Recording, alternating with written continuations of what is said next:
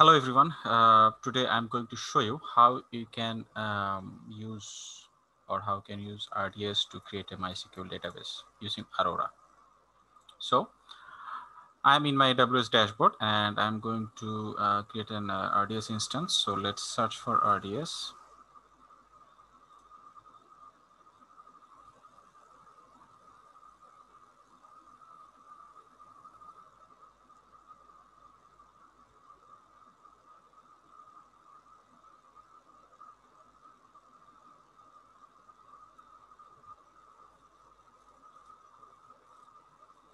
At this moment there is no database running, so let's create a database here.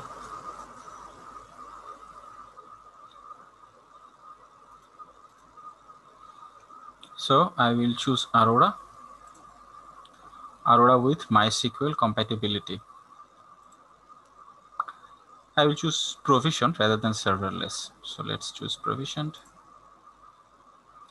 And I'm going to choose a MySQL compatible version that is 5.7 latest. 5.7 with 2.10.0. Okay. Then we're going to use dev and test, not the production, because it's only the size matters. Everything is same. You just, if for production, you will have a bigger size. For dev and test, you will have a smaller size. So in the settings, let me give some name. My Aurora DB. This is the root username. Let's create a root user. MySQL root user. Password. Let's generate a password here with a password generator.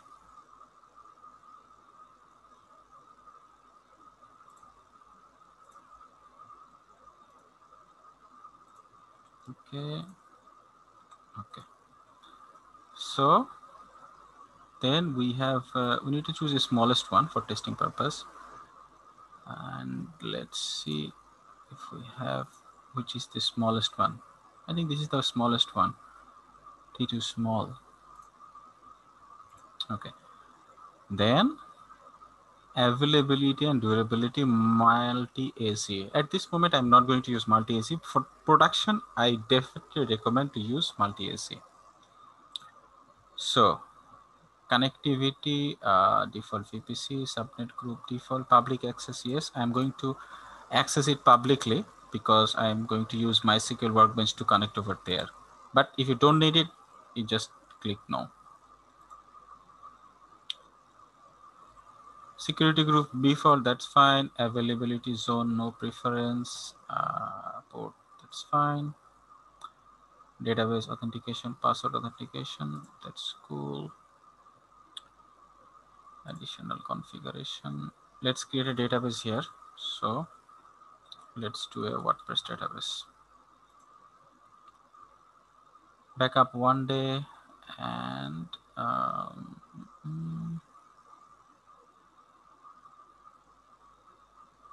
okay, enable delete protection, that's also important. So let's create the database.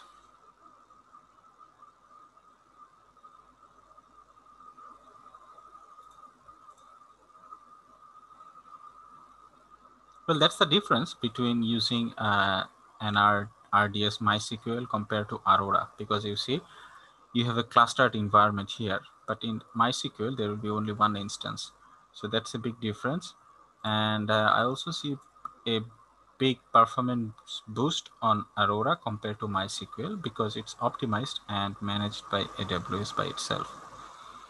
So these are the big advantages of using Aurora, and I highly recommend to use Aurora for production environments because it gives you the ability to use a production scalable database. It seems like similar to have performance like Oracle, but very cheap because it's there is no license fee related to involved in it. This takes around 5 minutes time. I will pause it, and then when it's ready, I will rejoin again.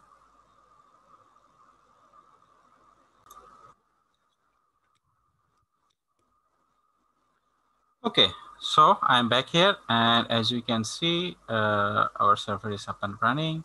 It's available. CPU is good. So if I go to the details, I see the connectivity. This is the endpoint. If I go to configuration, I will see the username as well. This is the database name. There is the instance name, and okay, so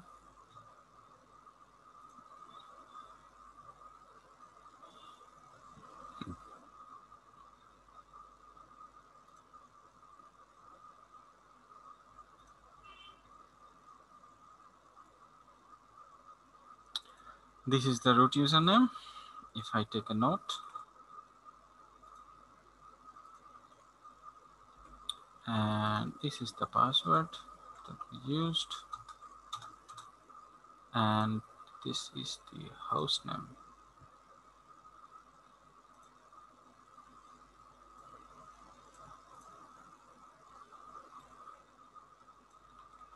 So are we done yet? No, we need to whitelist our IP address as well. For that, I just need to go to the default security group,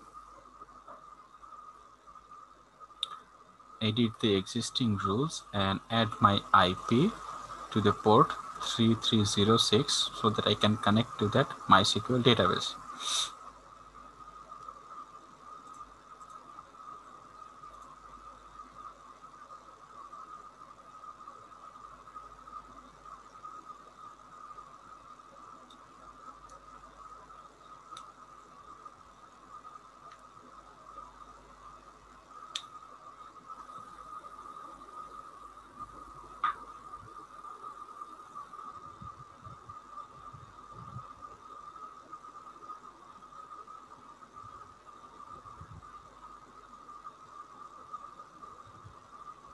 Okay, my network seems to be having some problem. I just switched to a mobile network. Just a moment. Let me switch to a mobile network.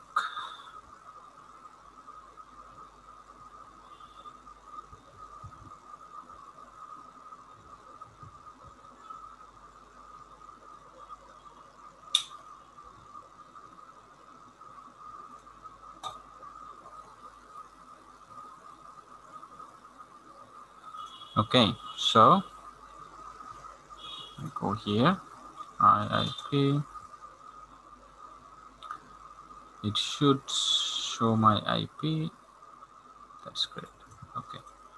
Now let me refresh this page one more time, and then I go to the details, and let's add a rule.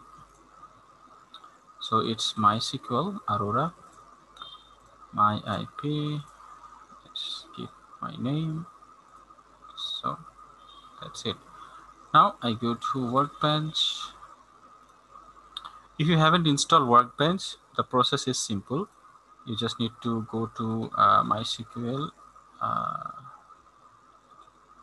Workbench download. Just Google MySQL Workbench download, and there are a lot of options here. I think it's standard to just download it from the official website, dev.mysql.com/download/workbench.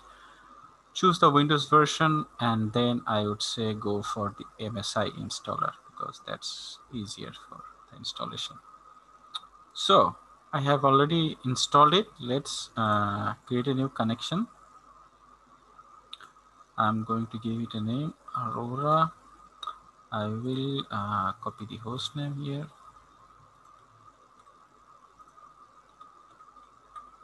I will copy the username, and I will copy the password. Storing vault. Okay, now test connection. Connected successfully. Okay, search for Aurora. Here it is.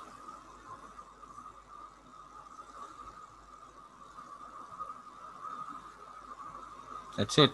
We are now connected to that database as root user. I can create new databases here. Let's create a new database. So I'm going to create AWS with Atik. I just created a new database. I can create a new user here. So I go to users and privileges. Very simple, very easy. Anyone can do this. Add an account. Let's say give it a name, AWS user. Give it a password. You can generate the password from here. Copy the password. Simply paste the password. Okay, then schema privileges. That's important. We need to understand. Are we going to create a user for all the databases or for a specific database? We can do that both. For example, for this user, I'm going to create this user only for this specific schema. So he will not be able to use other databases. For example, there is a database for WordPress here, but this user cannot see that. And that's a choice that if we wanted to make, these options are available, that we can isolate user per database, and that's really great for data access priority, or you can isolate users authorizations per database. So I have created the user, and this user now can be connected to that database. So let's there's no tables here. Let's create a table. Give it a name. Users. Simple table. So it's ID. That should be primary key, not null. Auto increment. Then I give it a username. Virtual. I usually choose 255. Email. Virtual 255. Password. Virtual 255. Apply. So that's it. We have created a table, and if we go to the details of the table, you can see there is no data. You can add data as well. So let's keep ID empty. It will be auto generated. Let's say give it a username. AWS with Atik, email info at atik.com, and password. Let's just paste the password. Well, I'm saving. I'm not going to save simple password. I just show you what I do. I use a function here. There is a function available in MySQL to MD5. So even though some people say MD5 is not safe, but for the time being, you can use it. This is still good. Okay, so MD5 password, apply, and that's it. So you see, my password is not really visible to user. It's encrypted. So for the time being, what we have shown here is we created an instance in Aurora. We created, we have whitelisted our IP address. We have created a database. We have created a user with permissions only for that database. We have created a table. We have created a row. We have created columns over there with passwords, and we have used MySQL function MD5 to encrypt the password and store it over there. So I think this is a start. You can explore all those MySQL features over using MySQL Workbench and do all those cool stuffs here. I highly recommend to use MySQL Aurora because it's optimized and it's really production grade. So before I close, let's delete the RDS.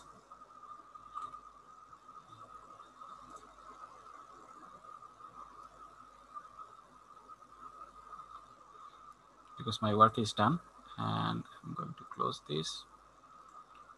To avoid unnecessary billing, I just need to delete or shut down all those instances to avoid unnecessary billing.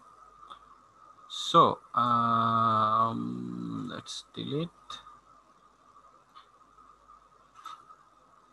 Okay, that's good. We need to modify it.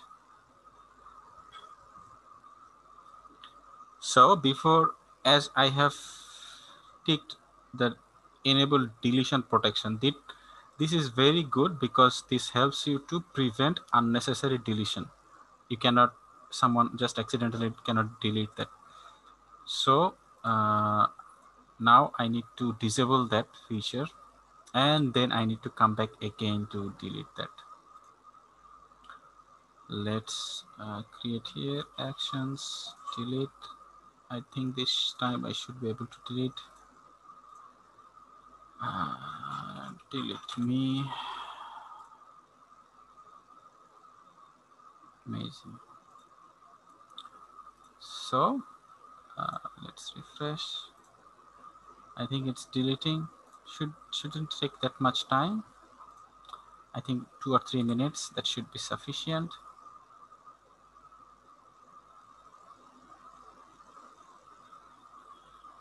Okay, so I think you get the idea how to use MySQL Aurora in AWS. I hope you will use Aurora in your next projects. Thank you. Have a nice day. Bye bye.